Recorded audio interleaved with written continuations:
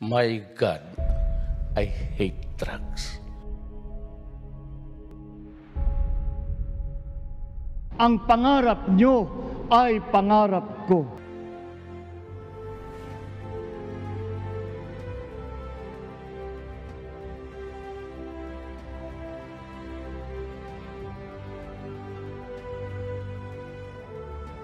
I would just like, in behalf of the family, to thank you all for joining us to commemorate once again the birthday of President Ferdinand Duterte.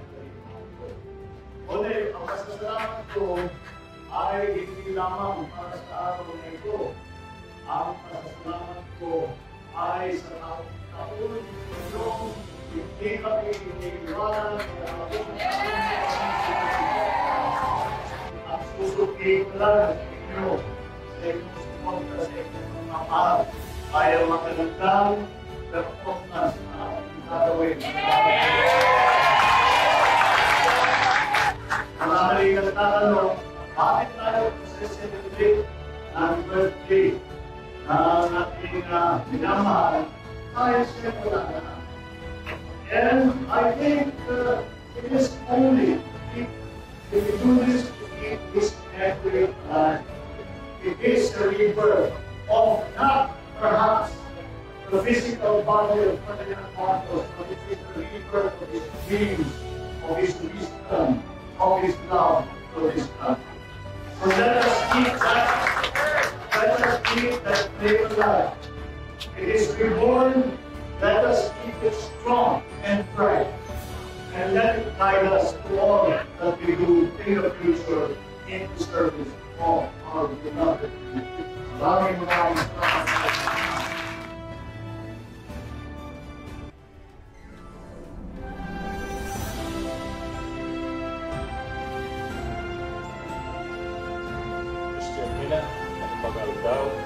Ladies and gentlemen, it is my distinct honor and pleasure to introduce my uncle, the President of the Republic of the Philippines, His Excellency Ferdinand Romualdez Marcos Jr. Welcome home.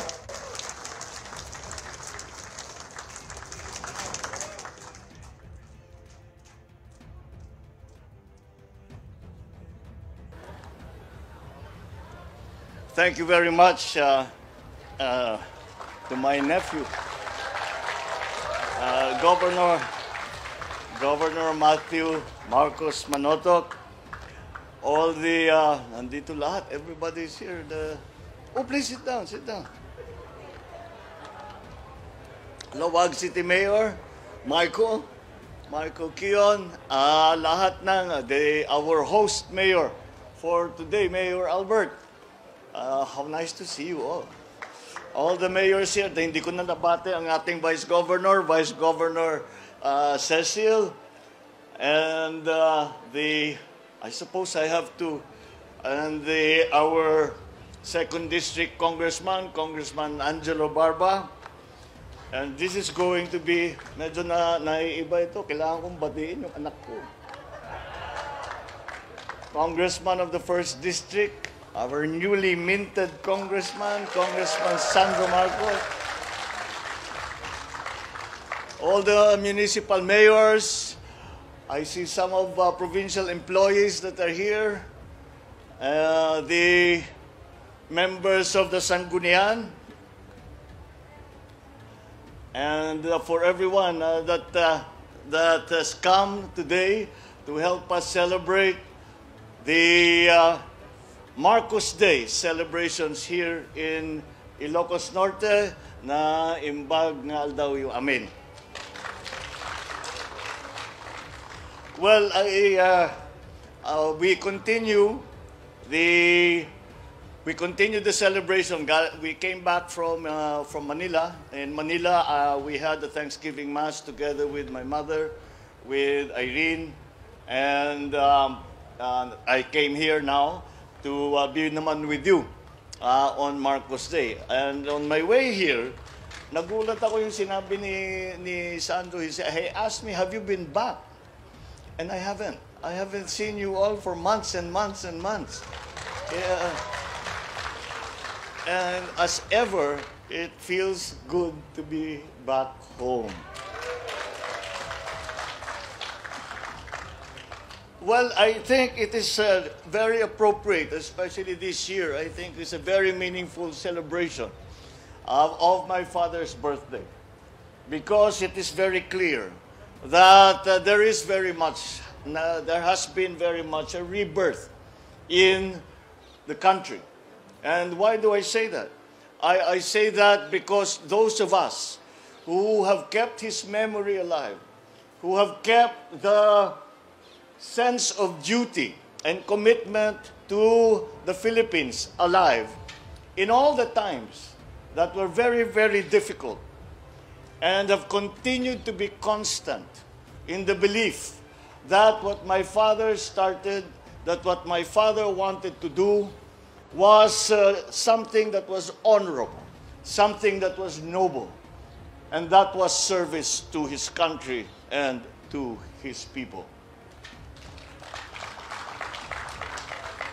With the mandate that our people have given us, and I say us, because I know victory, no great enterprise has ever been won by just one person.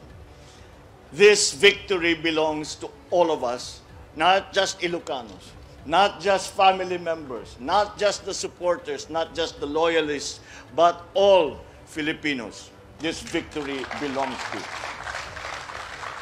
We return now, and that is why I consider it in a way a rebirth of the Philippines, because we return to the values that we had learned from President Ferdinand Edralin Marcos. We return to the values of honor and of duty and of compassion. These are the elements that sometimes we have found lacking in the past few years. And this is our opportunity to return it, not only to government, but to every part of our society. This is an important opportunity that has been given to us by God, and we should know full well how important that this opportunity that has been given us is for all of our people and for our country. We should know full well that this is a grand responsibility that has been given us. And we cannot waste such an opportunity, or we will have neglected our duty to our people. We will not have done the work we know needs to be done, the work that Ferdinand Marcos taught me and taught all of us. So let this be, once again, a kind of beginning, a beginning that in fact returns to the old days and the old ways. Not the old ways of doing things, but the old ways of service, of honor, of dignity, of love, of compassion, of patriotism. These are the things we learned from Ferdinand Edralin Marcos. These are the things we keep in our heart. And these are the things that will guide this administration. Thank you and good afternoon.